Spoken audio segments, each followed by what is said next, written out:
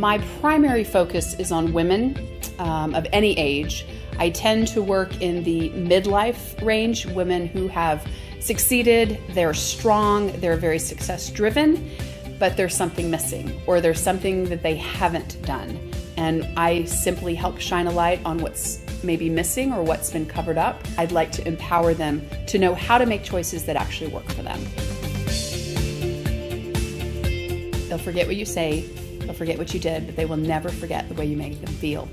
To be able to connect with people, to make them feel like I see you, I hear you, you are an important person on this planet. Getting to do that every single day, whether I'm coaching or not, that brings me absolute joy, and that I just carry that into all the other areas of my life. When people come to me, they have a problem, they have an issue, and they want it solved. I don't solve the problem, I simply clarify, help them clarify that that's exactly what they want to look at. And then I actually put tools, tips, and techniques in their hands quickly so that they can begin immediately making changes. The key, though, is that they use the tools and the tips and make the changes. I can't do it for anyone. So the value I think I bring is the humor, the joy, the laughter, and the tangible, pragmatic tools that work quickly and effectively.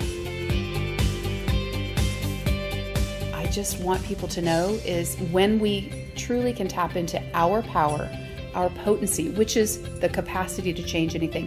When we know that it's there and it's been instilled in us from the time we came in, and that we can utilize it and craft it and hone it, we can walk into any room, we can walk into any situation, we can change anything. We make things way too significant. We make things way too serious. If we can add joy, and it starts with us. We can't expect anybody else to do it for us.